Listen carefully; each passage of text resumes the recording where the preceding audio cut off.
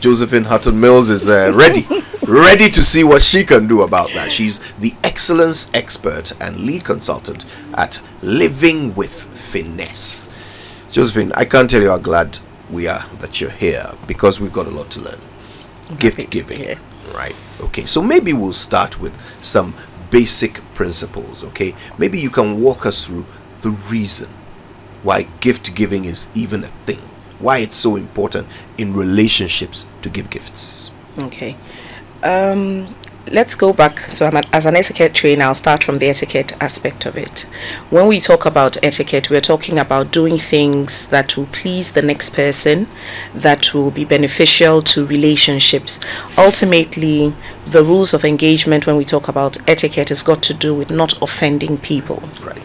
And we do have things like gift giving, floral arrangements, gift wrapping. They all come under etiquette. Why?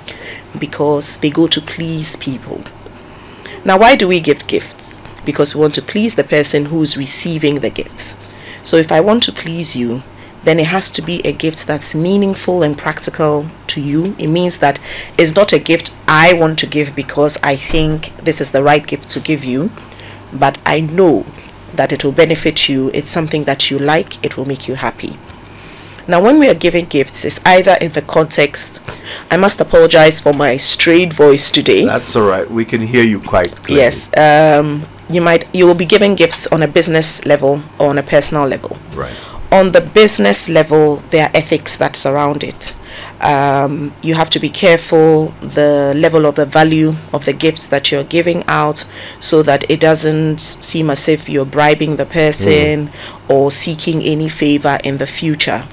And then also it cannot be personal things that are too personal, because this is a formal relationship you have with whoever you are giving that business gift to.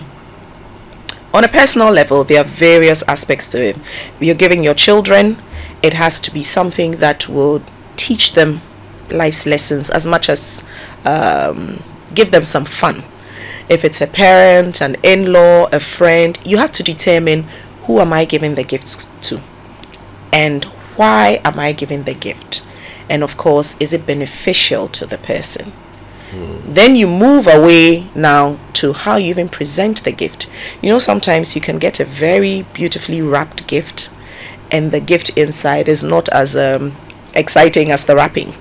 But presentation is important, because it means that you put effort into it, and people like to feel that you've spent time on them, or you've put effort into making them happy. It even makes the gift seem more worth while than it truly is. So there are various aspects when it comes to gifts. How do you send gifts out? How do you receive gifts? How do you say thank you for the gifts that you receive? I know that we are, from the polls, it looks like we are not very much interested in time, but you can also give cards. I don't know if people really like cards in this part of the world, but clearly we like gifts. Yeah. So there are various aspects to gifts giving. We will talk about the time issue, because I think it's very important. Yes, it is. We'll get into that a bit later. But while we're talking about gifts, I mean, is it also a way of communicating? Let's talk about personal gifts for a bit. Yes, it is. As opposed to business gifts. Yeah. Is it also a way of communicating? Can you use a gift to say something to your mother-in-law, your child, your friend? Is it useful to do that too? Most definitely.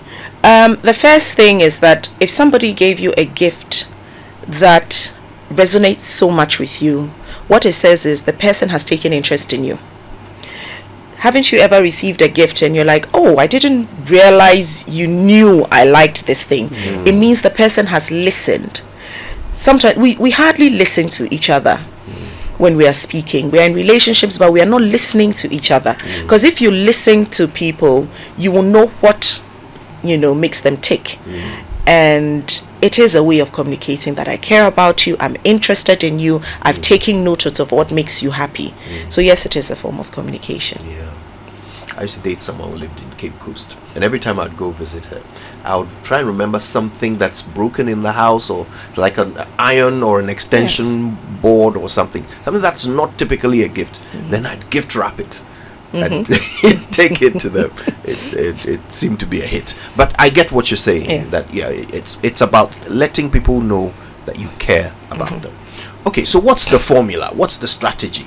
You have someone in mind, you need to get them a gift. Is there some sort of decision tree, some sort of logic process that you would advise we go through in trying to decide what gift to give? Yes, I mean, you first of all have to know, who am I giving the gift to? Like I said, if it's a business gift, is it the CEO of a company? Is it the receptionist? What level is the person at? Because most definitely, if you're giving somebody of a higher authority, you would respect that office and give them something worth that office. And so you have to know who you're giving the gift to. Do they even appreciate the gift? I said in the conversation that you could have somebody who is at a CEO level, and you will think that giving the person a Mont Blanc pen is a good gift, but maybe the person does not really appreciate pens. You know, like you said, you get gifts of alcohol, but you don't drink. So people have just wasted money, but they've given you the gifts. So you know who you're giving the gift to. You try and find out what makes them tick, what makes them happy, what they don't like. And then also you try to add a little finesse to it by making it look presentable. So, you know, in our part of the world, one of the things we like the most is you're giving a set of options. So you say, in case you're going to, give a gift to a CEO or a corporate person, these may be your likely list of options available to you. Yes. Are there any things you should be looking for? I mean, for instance, you've talked about the pen, that person may not like it. What other things can you, think of giving that person as a gift? So let's look at the business side. Sure. So I'll start from maybe our executive level. It's good to give leatherware. So you're from your wallets to maybe some table leatherware, some brassware, some stationery, beautiful stationery. Of course, people like their drinks here, but you've got to know what people drink. So if you go and give a gin or a vodka to somebody who is a whiskey drinker, then what happens? Again, you've missed the target. So people like drinks.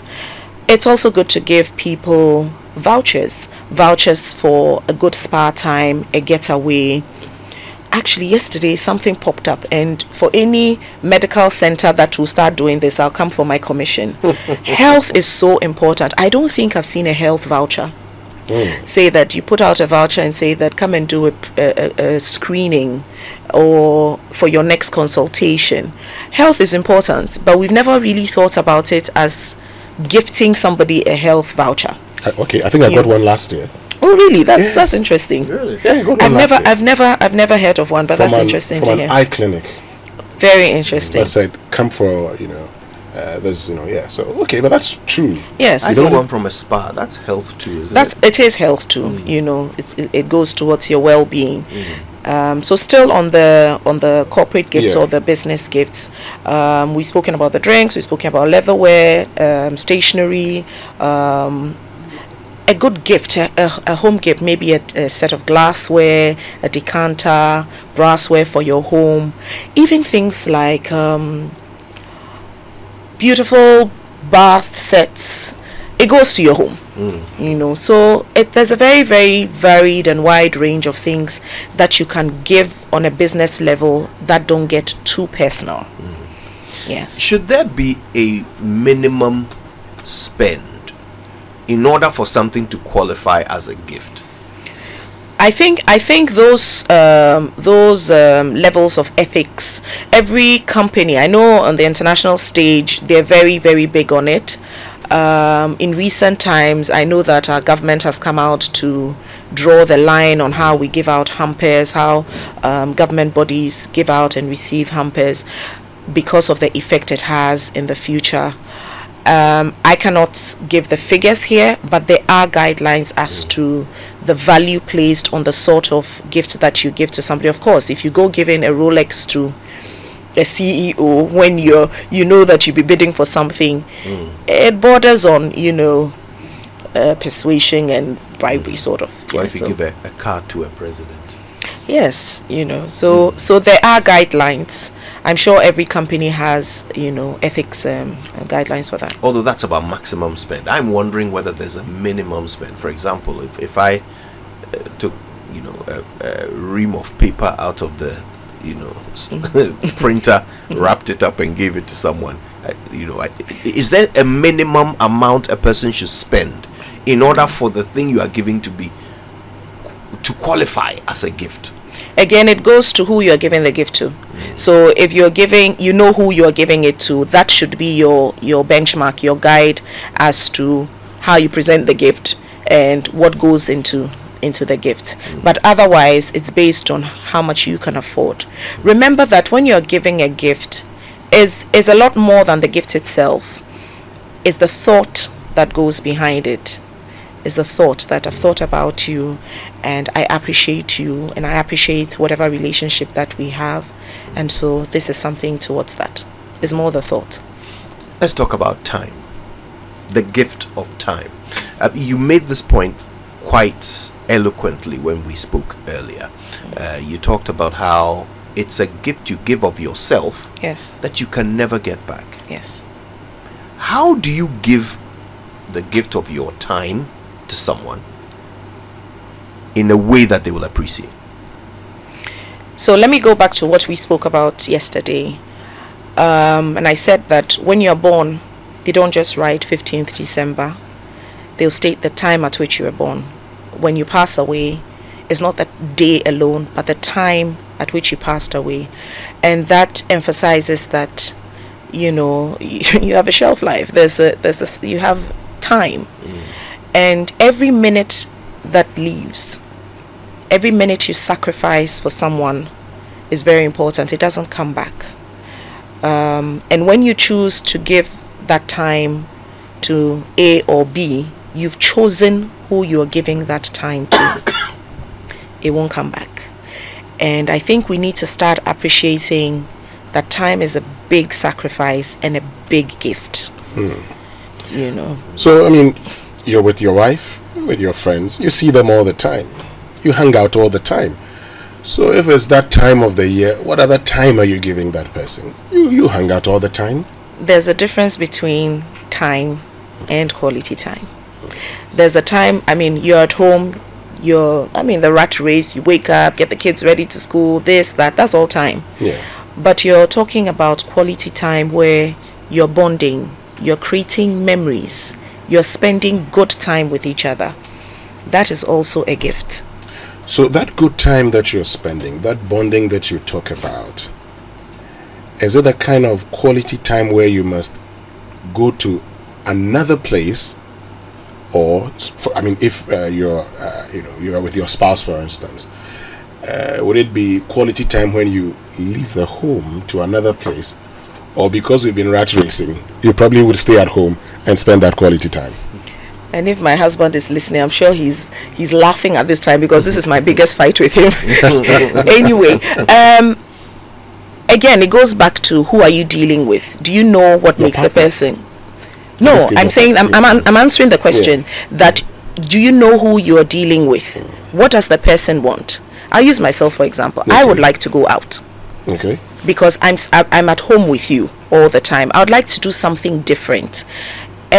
Creating memories is very important to me. So if you're my spouse, you will know that, and that is what we will work towards, spending time away from home, doing something different. So if your partner prefers to stay at home and lounge with you watching a movie, that's what you do.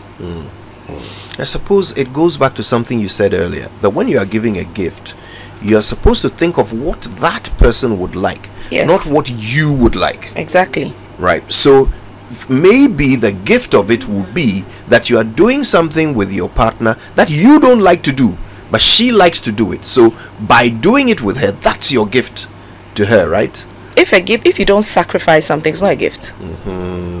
So you are sacrificing the fact that it's not really my thing. But what is the objective of giving the gift? You want to make the person happy. You don't want to make yourself happy. If you're giving a gift, and so what does the Bible tell us? When you give a gift and the motive is for yourself, that's not a proper gift. You're doing it for yourself. Okay.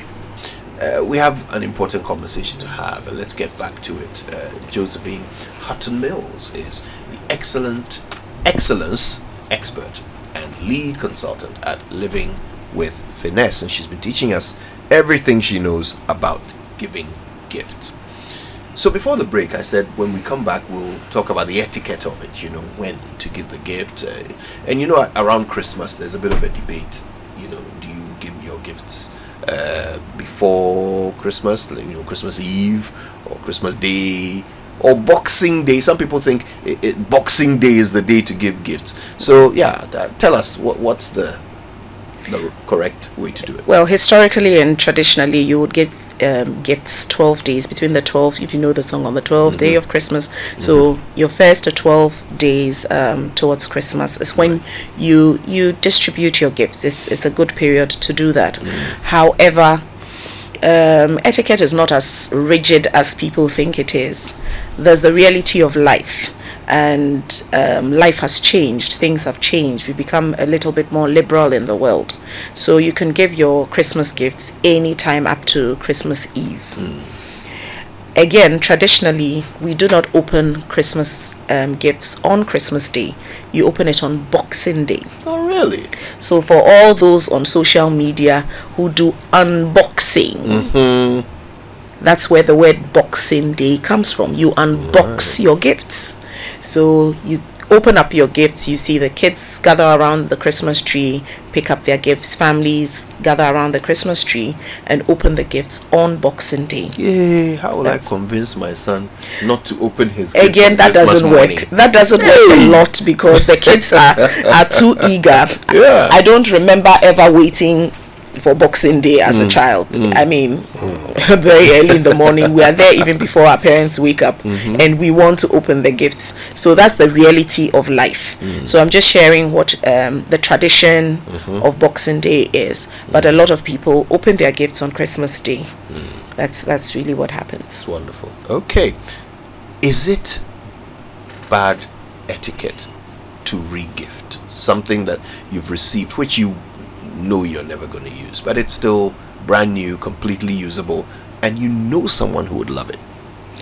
No, it isn't. Obviously, you will not let the person who gave you that gift know that you re-gifted it. But in the spirit of kindness and sharing and knowing that other people need things that you have, things that are in good condition that you have, it's okay to share those gifts and bring some joy and happiness to other people.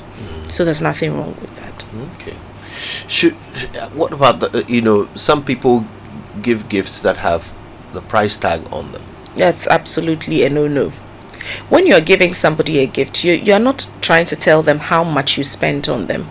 But what if that's the message you want to send to them? Please look, do not. I care about you so much that I spent 10,000 cedis on your gift. No, it's it's just not done. You don't do that. You are not giving the person the gift to show off. You remember, you're giving the gift to bring joy to the person and to tell the person, I care about you. It's good enough that I gave you a gift. The person can, if the person wants to know, they can actually find out. The shops are there. You can check it. You can Google and say, oh, what is this person has given me? It will give you an idea, but it's not, you don't let the person know that this is it's like when you wear the label on of the suit on your sleeve. Sorry, that's another conversation, but it's bad. Day, yes. You don't do that. Now, I know that these days, for most of the big shops, you can buy Christmas gifts and it will come with what they call a gift receipt. So it's proof of purchase, but it doesn't have the price on it. Yes. Because of what you explained, that is bad form to tell the recipient the price, how much you spent. Yes. So you can get a gift receipt that doesn't have the price on it. Yes. Now, here's the thing.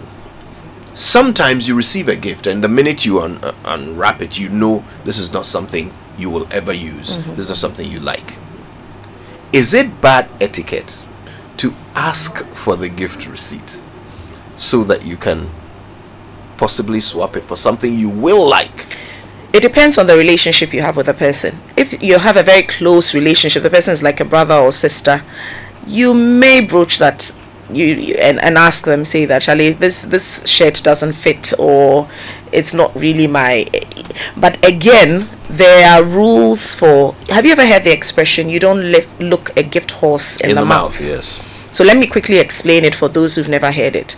Again, it goes back into history where horses were given as gifts, were exchanged, and you know that the breed of a horse or the quality of a horse is judged by its mouth and its teeth. So when I send you a horse and you look the gift horse, the horse in the mouth, it's like you're trying to judge, what at all has this person given me? It's bad manners. So to some extent, if you call the person and say, can I have the gift, receipt, it's like looking the gift horse in the mouth. Okay, another thing, because sometimes people say that when someone gifts you something, he's worried you, because then you're forced to also do same. Is it compulsory that once you receive a gift from somebody, you must also get that person a gift? No, it isn't. It isn't. It's not a transaction. We are not exchanging goods for service or whatever. So I have thought about you. I've given you a gift. If you feel obliged to do so, or if you want to do so, don't make it seem like I am returning the favor. No. What you could do is possibly wait for Easter, wait for the end of the year, wait for another period, and then gift the person something. But don't be in a hurry and say, because they gave me this, I have to, And it's not just about Christmas. We go to functions, you go to weddings.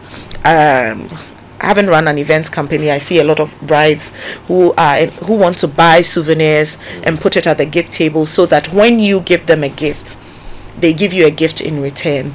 It's not done. It's not necessary. A nice thank you card goes a long way. In fact, I'll encourage people, wait, when you open the gift, write a handwritten thank you for this kettle that you bought me. Then the person knows that you actually received the gift and it's beneficial to you. So we can move a step forward from the blanket thank you cards and actually write a handwritten thank you card stating the person's name and what they brought. You can do that for Christmas as well, rather than seeking to give a gift in return for a gift. But what about if we were to follow your advice and not give a gift at that time, but wait till a later date to give them a gift? Should you seek to give them a gift at that later date which is of equal or higher value than what you received? Again, remember that we are not giving gifts to judge each other. It's not a competition. I gave you a gift based on how much I was willing to spend. It's a share of my pocket. It doesn't mean that your pocket is the same as mine. We may even have an equal pocket, but my share of expenditure is different. What I choose to sacrifice on you should not give you pressure to sacrifice the same, equal, or above. Gift giving is voluntary. It's something I want to do out of the goodness of my heart, and I should have the freedom to give you a decent gift. Josephine, we've got about 20 seconds to go. What's the one thing you want people to take away from this conversation? The one thing is, gifts are beautiful, but let's not use it to give pressure on people to give us a gift this Christmas. Times are hard, and let's look for other ways we can give gifts. And I think that time is a beautiful thing to give each other this Christmas. Enjoy the Christmas season with your family, your friends, your children, your parents, because that time may never come again. So enjoy it. Josephine Hutton-Mills is the excellence expert and lead consultant at Living with Finesse. We're so glad you made the time.